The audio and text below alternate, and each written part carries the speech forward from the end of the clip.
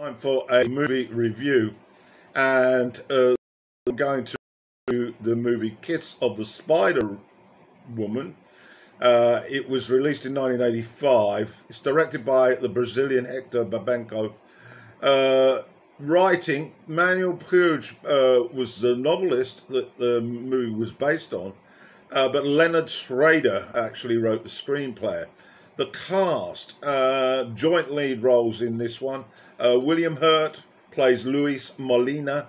Raul Julia plays Valentine Arago. Sonia Braga has 3 roles in this. She's Lene La Maison, Marta, and the Spider Woman. And when you watch the movie, you will that will become clear to you why she has 3 roles. One of which is a complete fantasy role. Jose Ligoy plays the warden, and Milton Gonçalves plays Pedro.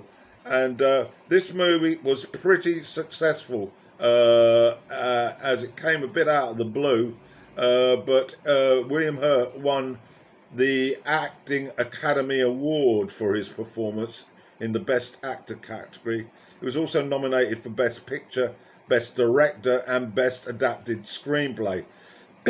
At the Globes, further nominations for Best Picture, for Best Actor for her and Julia, and Best Supporting Actress for Sonia Braga. And at the BAFTAs, William Hurt won the Best Acting Award. The first viewing of this movie way back in the 80s, about 2 men locked in a prison cell in what I perceived to be Brazil, went a little bit over my head, and the lead roles of Molina, played by Hurt, and Valentine, portrayed by Raul Julia, seemed slow and ponderous, and there was little plot. However, move on 30 years and a completely different perspective was found by me, and I can't ignore the chemistry created by the 2 leads, starting from their very opposite positions with regard to their reasons for being there. Now, Puig's novel, written in 1976, had enough adjustments to the screenplay, it has to be said, particularly the last segment, where the content that channels psychosexual and political complexities is fundamentally the same, but has been dramatised for the screen. Extended dialogue between Valentina and Molina occupies the fascination of this movie. Kiss of the Spider Woman, and the language is so smooth and elegant, it has to be said. Valentine is a political prisoner.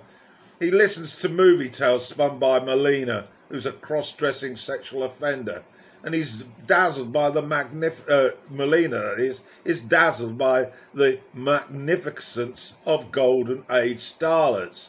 The performances of her as Molina and Julia as Valentine left me in awe, as both actors perform as if it's almost a personal experience, like a calling to which both were destined.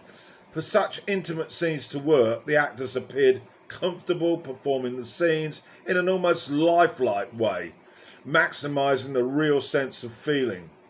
Lascelles at no time creates a feeling of claustrophobia, as Molina's determination to create a diversion through relating this fictional romance set in romantic Paris under the Nazi occupation. His monologue whisks the listener into a dreamlike state alongside Valentine, and Babenco illustrates the monologue with scenes imagined, the love affair between an SS officer and a starlet, aka the Spider Woman. This feeds Molina's desire to dream of such a relationship, and for Levantine, his initial hostility towards the fascist depiction is slowly replaced by an appreciation of being able to personally escape from the cold reality of incarceration. And we as viewers are also sucked into the romance, as the story leads to a fateful kiss to the lost man within the SS uniform. The fantasy enables Melina and Valentine to grow closer and more interdependent, and eventual intimacy. Valentine's commitment to help the oppressed enable him to overcome the gender complexities that Melina exudes, and he sees him as a helpless victim of the corrupt political system. Valentine's character transforms from agitator to a softer character, and Melina also becomes more invested in their shared surroundings. As the crossdresser, Hurt's character was a tougher role, and the Academy agreed when he won the Oscar, a breakthrough for independent film. His interactions with his cellmate portrayed gender as integral to the performance, and his alternate masculinity becomes tested against his cellmate, who exudes a determined manualism.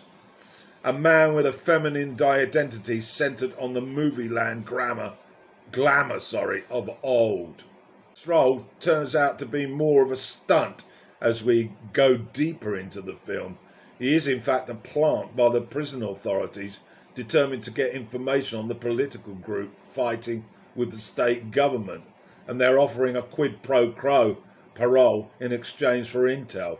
Hurt masters this with strength and grace, but eventually Valentine opens up to Melina a little, and this compliant role makes for a creditable mate to Melina, who understands and embraces it.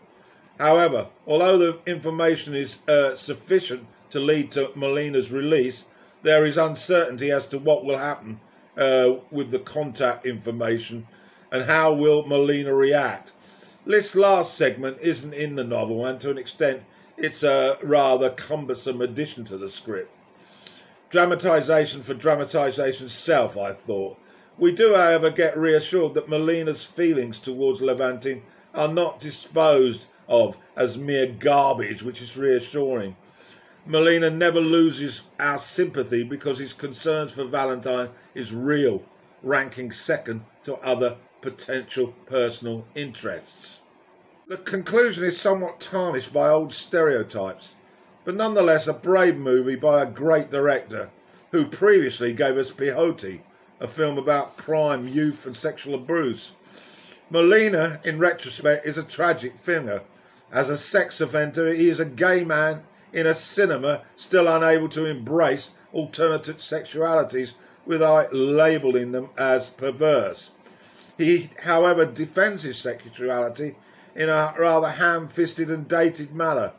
For its time, 1985, the film slightly opened the door to let heterosexual society inside and have a glimpse of what was happening. Ideologically, it's intriguing, as it may be, but Kiss of the Spider Woman remains stuck at the threshold of the cinematic closet, but was welcomed at the time, and I'm glad I watched it again. It's a remarkable piece of work, so get along to see it.